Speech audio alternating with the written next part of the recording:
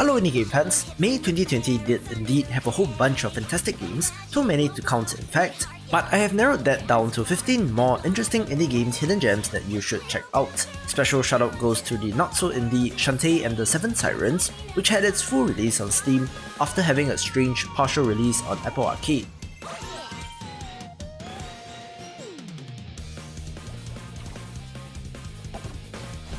Fantastic Metroidvania title with interesting boss fights and the classic transformation-based Metroidvania abilities.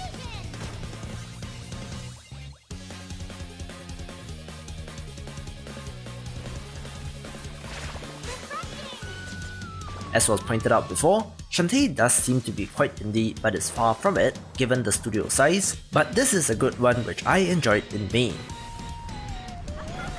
The actual 15 indie game hidden gems shall begin with Mists of Noya, a side-scrolling survival crafting base defense title.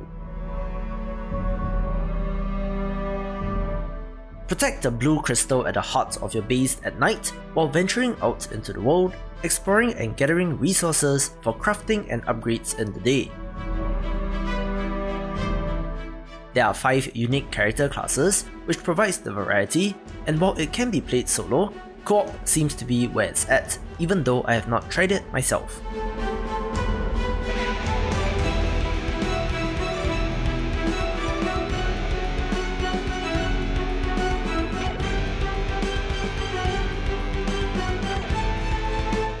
Of course, the pixel art is yet another highlight, so a promising start in early access and one to keep an eye on.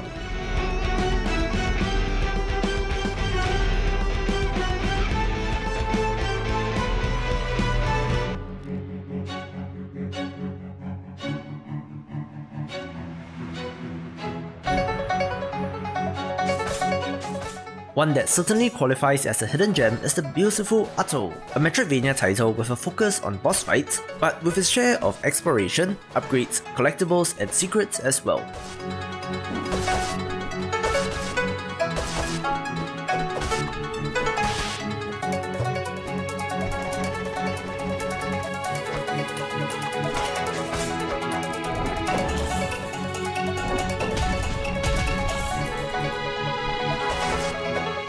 It is quite minimalistic in design, since it is a classic revenge story which is told without words, but since all the combat is 1v1 encounters against bosses and mini-bosses where you cannot spam attacks, it is indeed very well crafted and worth a play.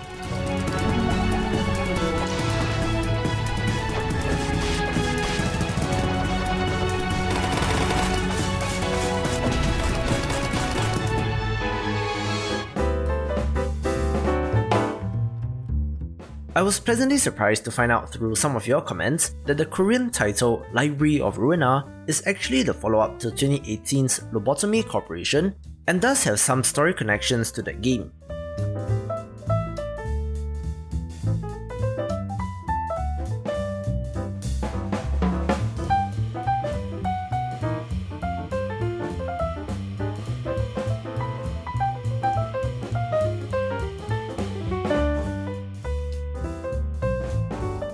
Play as a librarian who has to slay visitors, upon which that turns them into books, expanding the library and drawing in even more powerful people. Yes, that is as strange as it sounds.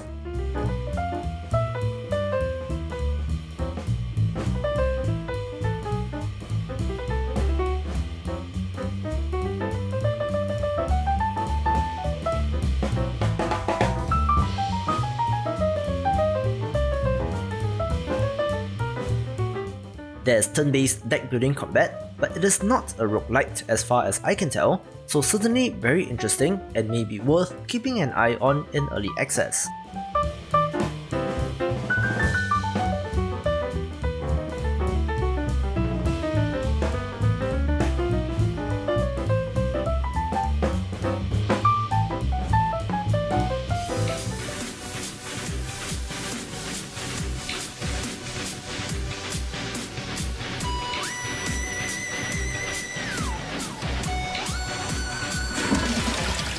Side-scrolling Crypt of the Necrodancer crossed with One Finger Death Punch describes Rhythm Fighter quite nicely, which, if you are not familiar, is an action game where you need to hit the buttons on the beat. Lovely art style and awesome music makes it one to check out.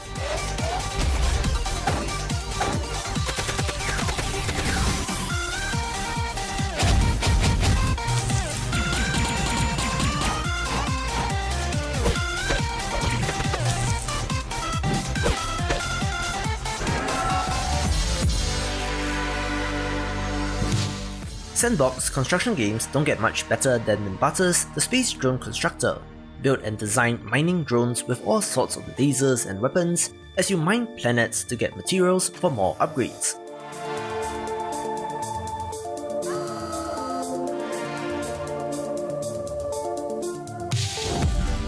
There's a story campaign and even multiplayer support, where your drones need to accomplish various objectives, but for giving us fun building tools to create anything that you can think of, this gets a spot.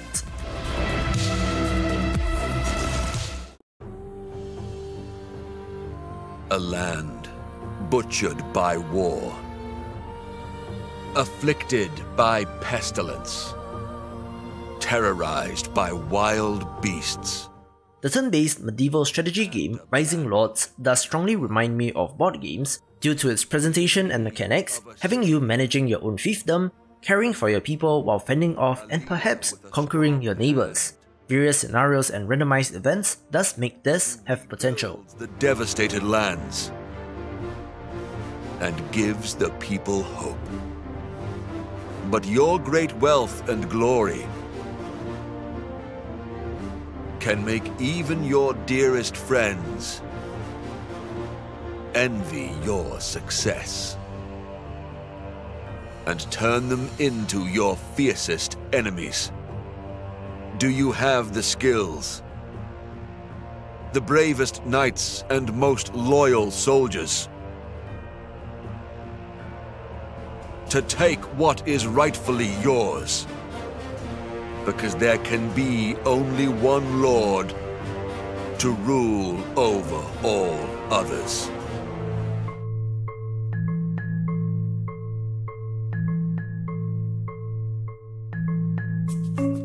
One lovely smaller title that crept up on me is Summer Pause, a pretty simple hidden object game where you interact with the environment to find a variety of cats. It is super cute and super chill and just very pleasant.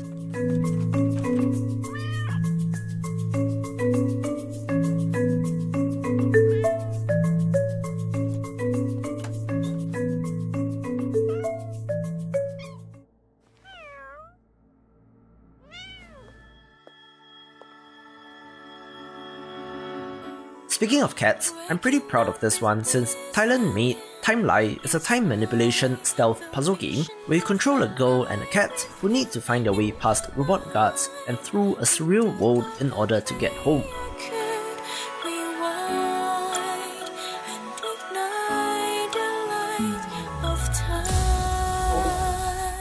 You need to get both characters to the endpoint safely in each level, with free use of the time rewinding mechanic in order to get there.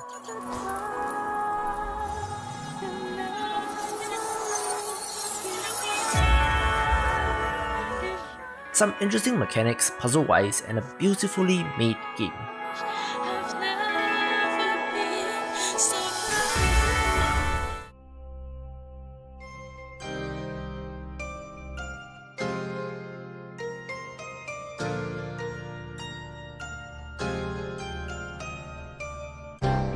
One of the prettiest games to come out last month is the roguelike tactics game Moonfall, where you need to traverse the wasteland to get to the valley where the broken fragments of the moon fell.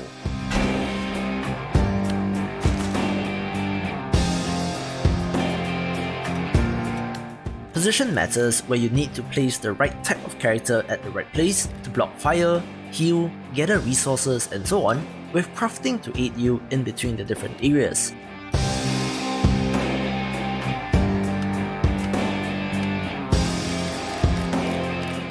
Beautiful, smaller game, but don't expect 100 hours out of this, but regardless, very well made and deserves a shout out.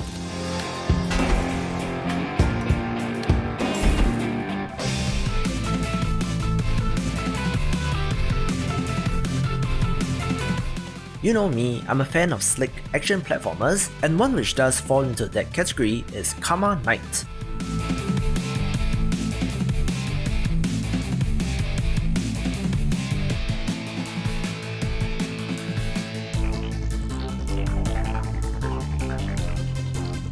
In between slashes, aerial attacks, air dashes, ground pounds, wall jumping and more, the aesthetics of this are pretty nice with a Korean feel, and for better or worse, depending on your preference, this is a linear 2D action game and not a roguelite.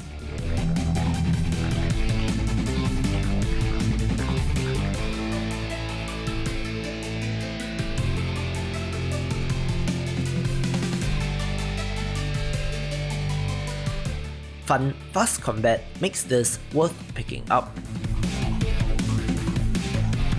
That's the Earth, burning down and taking humanity with her. So we asked for a spaceship. They gave us tools and said, build your own. We are a colorful group: cops, doctors, farmers, engineers, people with the skills and grit to take a basic platform and turn her into something that can fly. I'm very high on the space colony sim Space Haven, since you control a varied bunch of crew members who must work together to survive. The Earth has been destroyed by what is possibly nuclear war, and humanity has sent our best and brightest to the stars, with the hopes that one day they might find another world to inhabit. Good management systems and quite polished, even though the developers refer to this as an alpha version. It's dark out there. We will make it work. We'll shine a light on it all. And maybe, just maybe, we'll find a new home for humanity.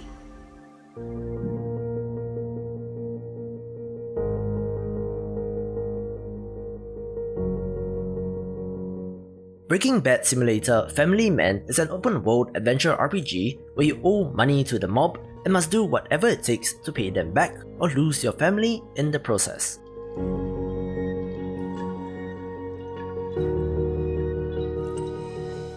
Pretty freeform and darkly humoured, but it's not too bad and interesting in concept.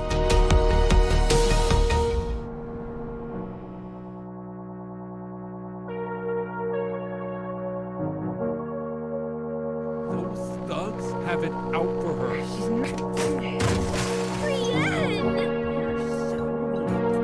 Boreal Tenebrae, previously known as Boreal Tales, is a PS1 era inspired adventure game with horror elements, having surreal, dreamlike qualities in the environments and that trademark polygonal art style.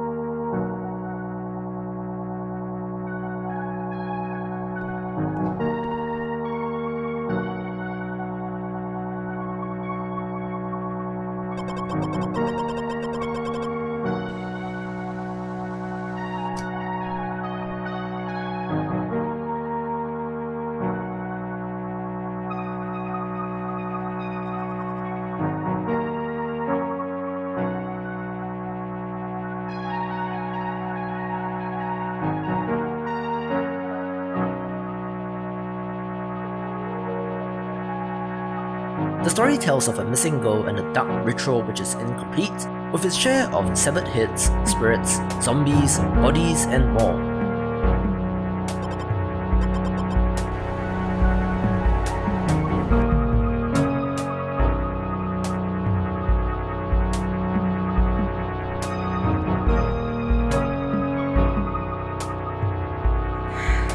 Did I give a damn what they thought? Why couldn't I be like Sarah?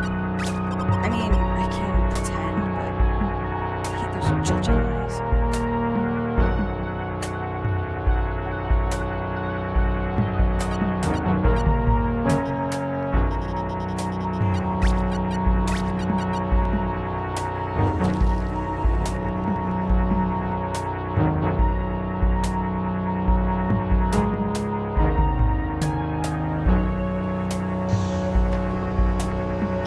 Don't be fooled, this is an adventure game through and through, with conversations and item-based puzzles forming the gist of the gameplay, but a superbly done world and atmosphere.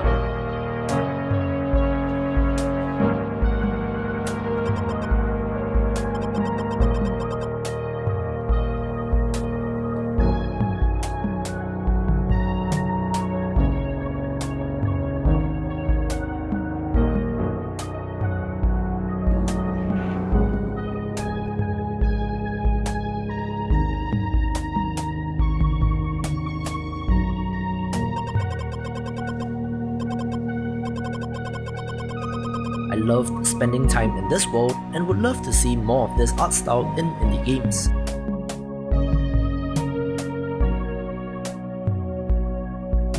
You have to go back. I have to go back.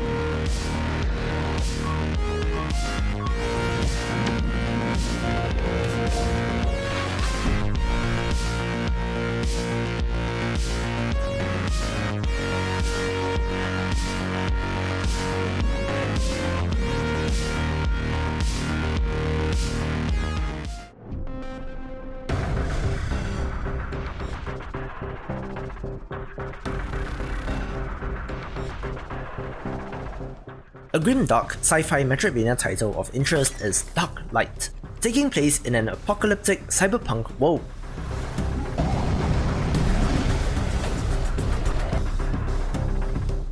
It has Souls-like influence, as seen from the gigantic bosses and somehow a dragon as well, but is pretty well put together stylistically.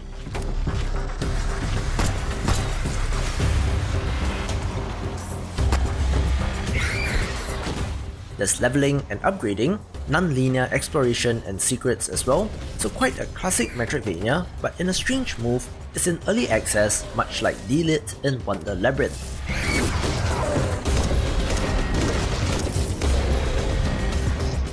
However, what is here is polished and fun, and I'm waiting for the full release.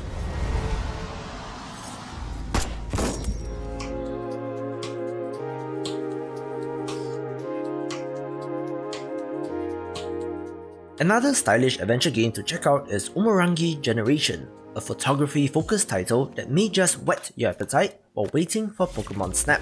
Play as a career and freelance photographer as you traverse the city, snapping shots and getting paid. Photography games are always a little bit strange since you are graded and get a cash value based on the composition of your shot, but as you know, beauty is in the eye of the beholder. Regardless, very unique title which has both Maori influence and draws from Jet Set Radio, but is the definition of a hidden gem, taking the #1 spot. To see more of the big picture, check out these awesome videos and I will see you after the jump.